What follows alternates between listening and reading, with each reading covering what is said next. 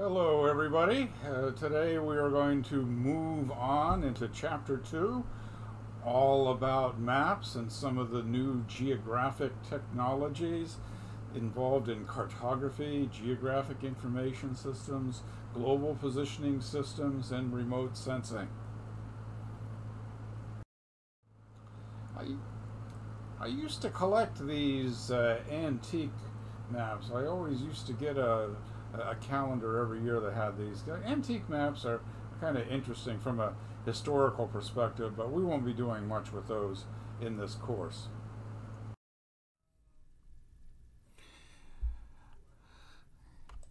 A good place to start is defining the term map.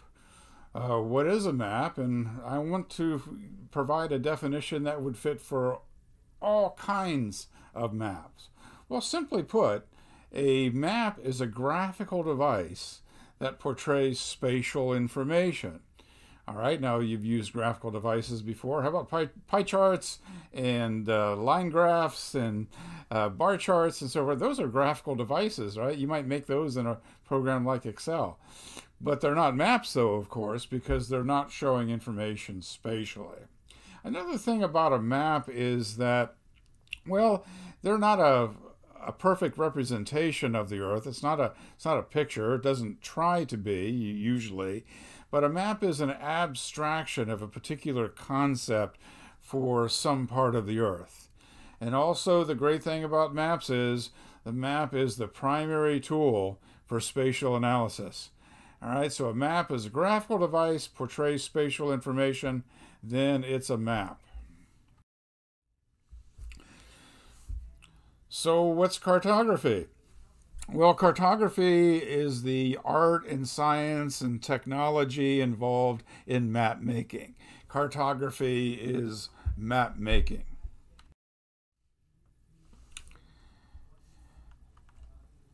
Here's a very interesting looking device.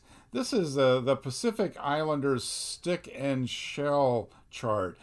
This information is not in your textbook, but I put it in the online notes, and here you are. Here with the Pacific Island peoples, it's amazing that the Pacific is even populated, because the major island groups they're separated by vast distances of hundreds, even thousands of miles, and it is populated. And they did it. The native peoples of the Pacific were able to do it without using maps. Well, they have these things, the stick and shell chart. And what is it exactly? Well, you have these conch shells that show where the major islands or the major islands groups are. Those are the shells. What about the sticks, the bamboo sticks? What are they there for? Well, the sticks are there to hold up the shells then, aren't they? But now I don't know how to read this because I'm not a Pacific Island navigator, but supposedly the arrangement of the sticks says something about wind and water currents at particular times of year. So they had these devices, and so they used them as maps. Now, devil's advocate says that these things really weren't used for navigation all that much. They're just a general representation. And they used other things to help them navigate from one island to another, astronomy, navigating by the stars, and so forth. I've included a link for a good TED Ed that showed how these ancient peoples crossed vast expanse of ocean, not being able to utilize maps. Oh well, my question is, it's a graphical device and it portrays spatial information, right? So does that mean it's a map? Well, in a way it is. In the first lecture for chapter 1, we talked about how the physician John Snow's map of the cholera outbreak in London was a good example of using spatial analysis, so I won't spend much time on that. Well, the stick and shell chart is a map. So does a map have to be on paper? Well, these days, with technology, most maps that are made are never actually printed out. Okay?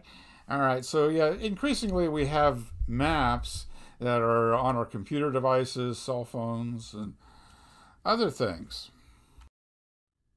And it's becoming increasingly common to have mapped information on these devices. One of the terms in the textbook is mashups. Okay, these hastily put together maps from a variety of different data sources that are kind of mashed all together, put all together on the same chart.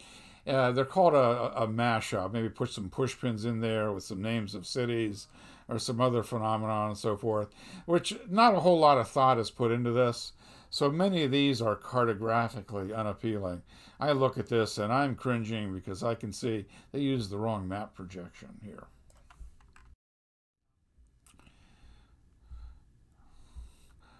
Well, cartography is cartography is not done with pen and ink so much anymore. It's almost all done with computer. I'm old enough that when I had a course called Introduction to Cartography, we actually drew maps. We had drafting tables, we had light tables, we had mylar sheets that we would put down and India ink, and we would cut out symbols on sticky symbols of vinyl symbols, and we would cut them out with X-Acto knives, which was always dangerous, and stick them on and so forth. That was the old-fashioned, the conventional hand-drawn cartography. But these days, though, almost every map that's going to be published is usually made on some type of computer system, maybe perhaps some type of engineering or CAD system, but pretty much most maps are made with a computer. The exception to that, I think, is that back in my in my youth and in college, that sometimes we would make a quick and dirty map on a cocktail napkin. When we were closing down one party and we're going to go to another one, we'd make a hastily drawn map with an ink pen and a cocktail napkin. That is an art and a science that is now lost. All right, so now it's almost all computer cartography. Well, is computer cartography synonymous with geographic information systems? We'll talk about geographic information systems a little later in this chapter. Well, you may have a computer draw you a map, so that's computer cartography. But unless it's a smart map, unless it is a map that one item on the map knows about other items on the map, and you can query and display different data, then it's not a geographic information systems. Yeah, you could make a map with a computer. You could draw a map with Microsoft Paint, but the data wouldn't be integrated. You need a geographic information system in order to do serious analysis in geography. I can see in this computer lab, this GIS lab, they're allowed to have pizza. Well, what are some of the maps that are used in our everyday life? All right. Well, we have road maps, although increasingly the road map isn't a folded up map that you get from AAA. Road map is something that you have on your cell phone. Weather maps, you should take a look at the weather map every day. Look at the H's and the L's and the line of blue triangles and so forth. Various types of reference maps, topographic maps that give you the lay of the land. Say if you like outdoor sports, hunting and backpacking and so forth, you probably want to have a topographic map with you, and if your device can't get an electronic signal, you better have a backup paper map in there. Various types of nautical charts as well that have the features of the what's at sea, the depths of the water, and so forth. And you might even say that various plats and plans and blueprints of buildings and so forth, they are actually a type of map that's also worked on as well. So those are commonly utilized maps in our everyday life. What's a thematic map, though? Thematic maps or theme maps are maps that are simplified to show one or more themes, and these are the ones that you have in the textbooks and the atlases, and some of the wall charts are also thematic maps as well. We'll take a look at these in depth in a bit. Yeah, here's some examples of, say, plats and plans of, say, a new suburban subdivision and so forth. Or utilities. They use a number of plans as well. They need to know where the underground wires are. All right, so these people that use these types of maps in their everyday lives, they probably don't refer to them as maps. They don't know that they're doing geography.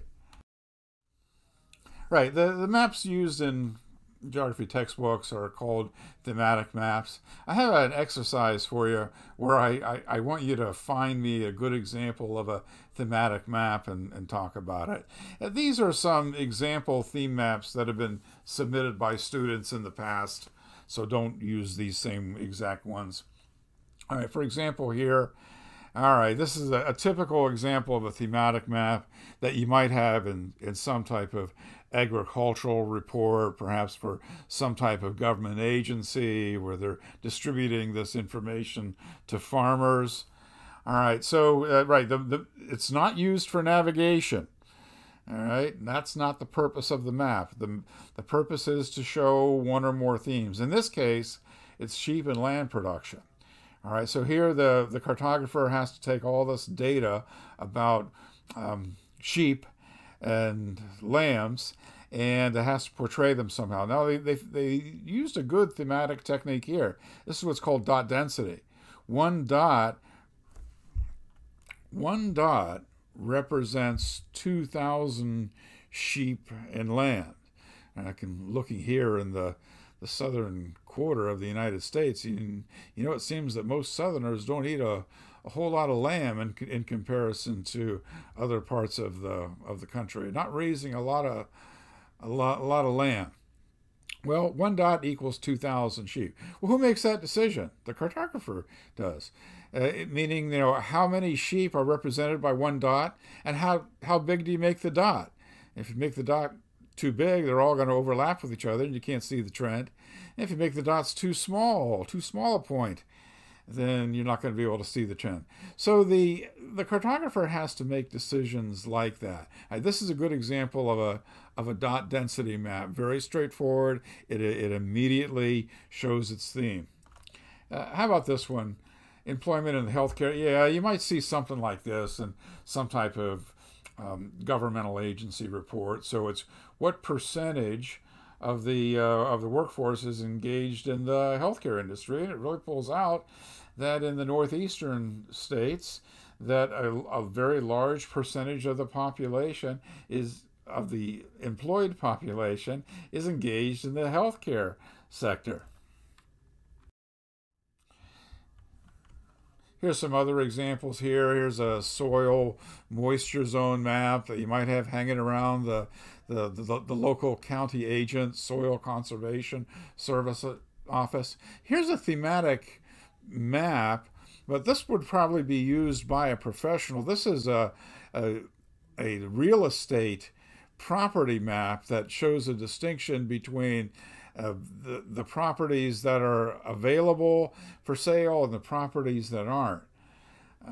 Let's see, this one's a thematic map. It's the exclusive economic zone of Australia. Well, where's all the cities in Australia? They don't show. Well, that's not important.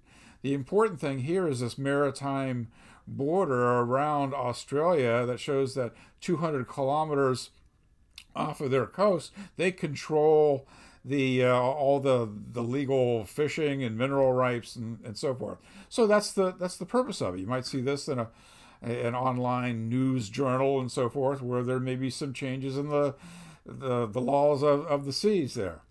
And this one, the percent change, there's nothing wrong with the students submitting this. It's good that they did that.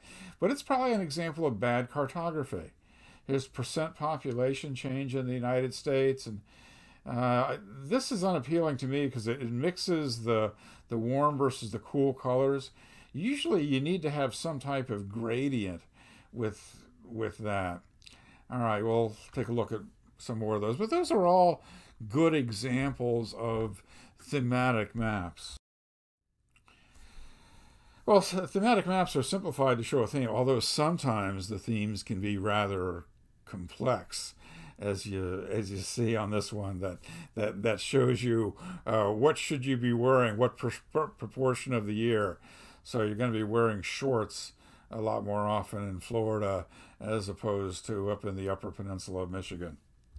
So sometimes, yeah, thematic maps are simplified to show one or more themes, but they can still be used for analysis, though, and sometimes they are complex. Let's take a look at the components of a typical map, a typical thematic map. Well, a theme map has to have some type of data. The theme map usually has to have a title, lets you know what you're looking at. It has to have something on there that tells you what the symbols represent. That's the legend, usually down in the corner, that shows you what the various colors and other symbols mean.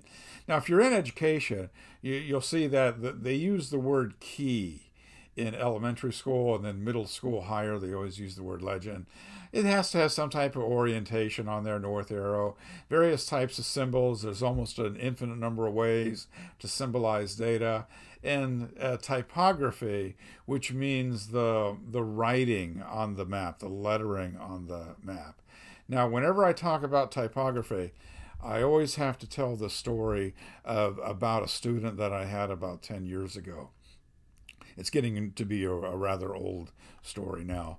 But one time I had this student in this class, and she was an older student, a non-traditional age student that was older. She was going back and starting college for the first time, and she wanted to get a degree, which was great. She was one of my favorite students because she often participated and she often asked a lot of questions. One time she came up to me after class very hesitantly, and she said this to me. She said, "Professor Edgell, I didn't want to embarrass you in front of the class, so I'm going to ask you this question in private." Here's what she asked. She said, "I saw that there was a big mistake on the classroom map." And what I was thinking was, well, I like bloopers. Sometimes there's a learning experience, a teaching moment with a blooper. So I asked her, what's the big mistake on the classroom map? Which looks something like this map, by the way. So I'm going to point to this. This is what she told me. She said, "Your map shows Washington, D.C. out in the ocean."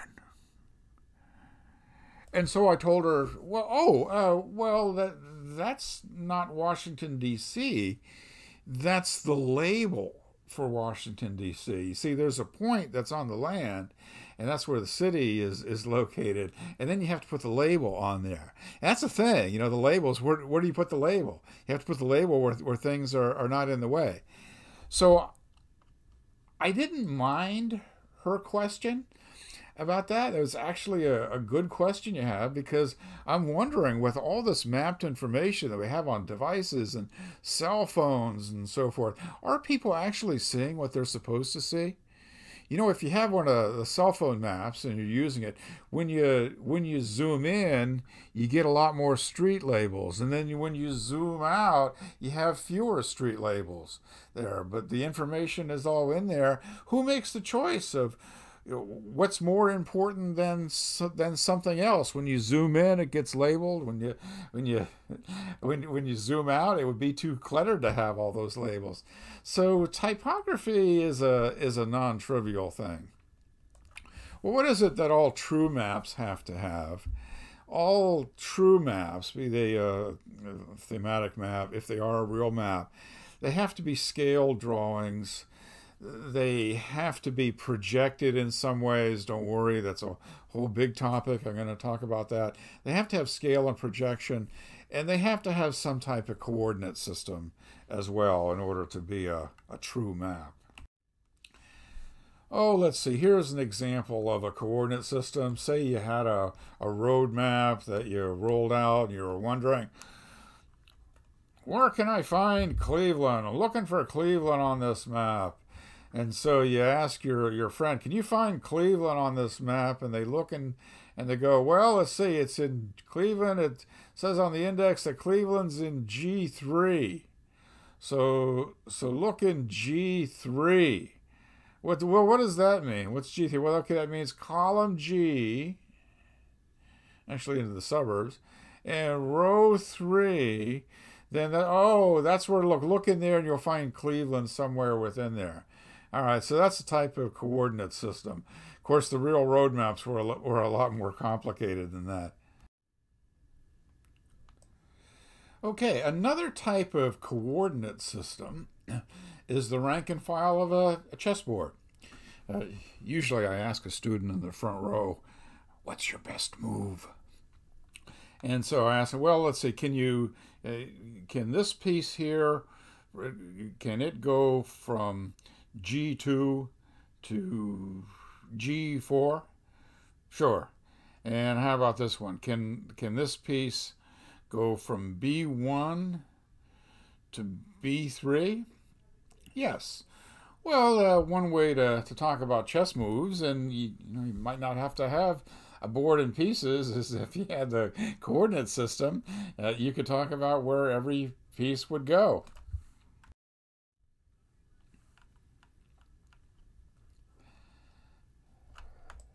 Here's another coordinate system, probably you're somewhat familiar with if you're taking a mathematics class. Have you ever heard of the Cartesian coordinate system? Well, Cartesian, that's like cartography. That's like mapping, isn't it? It's named after René Descartes as part of the story. So it's a coordinate system, right? As you know, you have your x and y coordinates. So where are you on the x-axis and where are you on the y-axis? So for example, this point here is at point 611. All right, so 6 over on the x-axis, 11 up on the y-axis. That's its coordinate pair. Now, what if you just use the positive, where all the numbers are positive here, the positive quadrant, and put a map under there, say a map of the classroom or a map of UNC Pembroke, you laid it out there, wouldn't you be able to you'd have a coordinate system, right? You'd be able to locate the x and y coordinates of all the buildings. All right, that's another way of doing it. But the main coordinate system that's used in geography is the system of latitude and longitude, the parallels of latitude and the meridians of longitude, which I will start with in the next part of lecture.